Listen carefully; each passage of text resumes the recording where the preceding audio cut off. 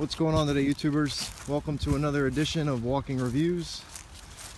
Today we're going to be looking at a production knife, a new production knife from Boker, and it is a collaboration with custom knife maker Voorhies. This is the Model 13, produced in the Solingen factory. So I guess a German produced knife from Boker. And let's go ahead and jump into the specs real quick. So obviously we have a titanium liner lock flipper here with a 3 1/8 inch blade of CPM 154. And you can see it's got that really beautiful modified drop point with a very heavy stone wash. Here you can see Boker's, that's the symbol for their Germany factory. There's Voorhies maker's mark on the other side, and then it's serial numbered as well. I really dig the blade shape on this one. Besides being very useful, I think it just looks really nice. As far as the edge goes, this is the best edge on a knife I've gotten from Boker. I don't know that I've owned many of the knives that they produce at this factory, so I can't speak to if that's normal or not, but I've had plenty of their knives that are produced in, I guess they're China or wherever, and this is a much superior edge to that one. And you can see it's pretty thick blade stock too. This whole knife is a fairly thick package, so let's go ahead. The handles are 4 1/4 inch long, so that gives us about 7.3 inches overall. And like I said, it's titanium liner lock. There's your lockup. The lockup is a little bit later than it came from the factory because I bent the lock in a little bit to give it a little bit of a stronger detent. The detent was a little bit soft for my preferences, so I went ahead and, like I said, changed that.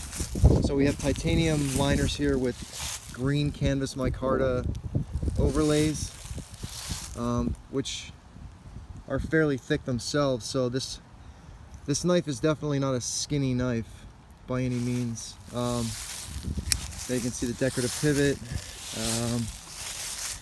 It does run on caged ball bearings, like just about every single flipper made nowadays. So the action is nice and smooth, nice and fast. The detent's a little bit late, but still, you know, for a production knife, definitely well done on the action. It wasn't quite as snappy as that out of the box, but it was still nice and smooth. Ergonomically, this is exceedingly comfortable. That's the one thing that a thick knife generally will have over a thinner knife, is that it's pretty comfortable to hold. You know, it fills out your hand. There is a little bit of a weird feeling down here. It almost feels like your hands are coming off of the knife because of the way that the canvas micarta scale kind of terminates there, which looks nice, but it just feels like there's not as much handle as there is, but still very comfortable to hold.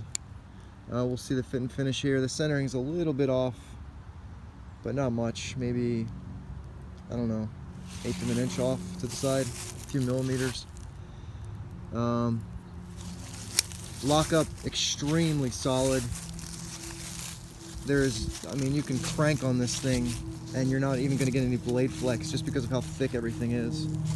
So for a user, like if you really wanted a heavy user knife, this would definitely fulfill that need.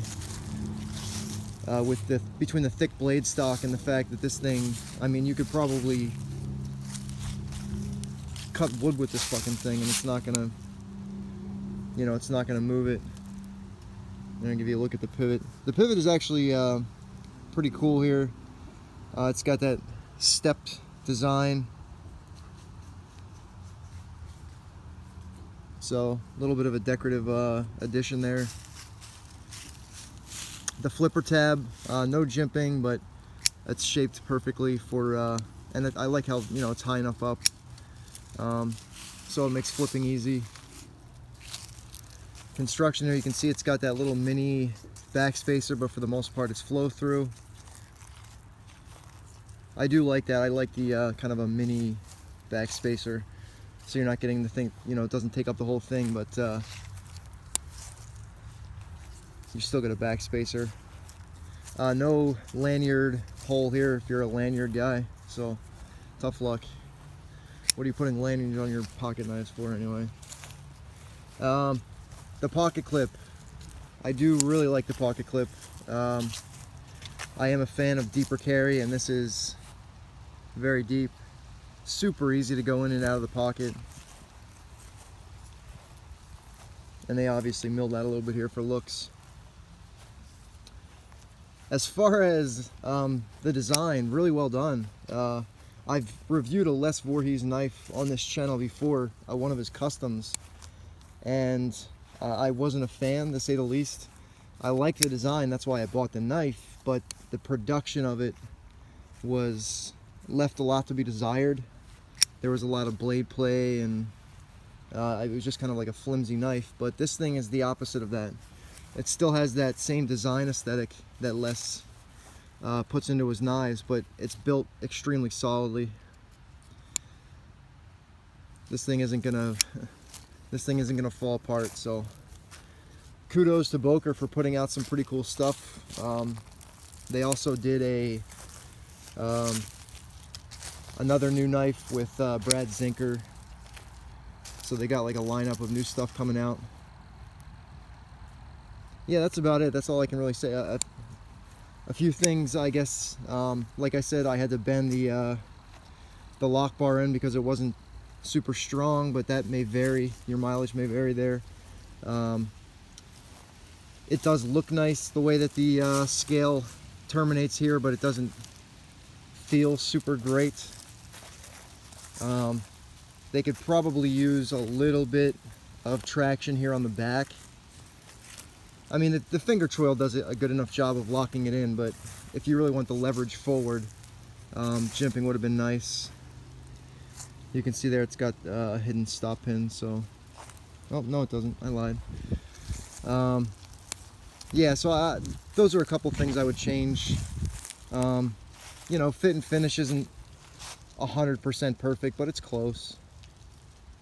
And the weight. This is a little bit of a heftier knife. It's 3.7 ounces. So you're still under the 4 ounce mark, but you're getting up there. You're getting close to it. What else? $180 these go for street. I don't know what the MSRP is, but I got this one from, I think Blade HQ for $180, so.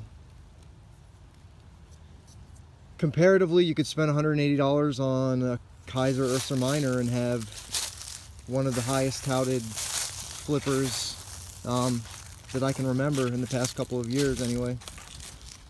So, you know, it's preference. Do you like the kind of rustic look of this knife, or would you rather spend it on a Kaiser that's kind of plain, but you're probably getting a little bit better functionality for your money?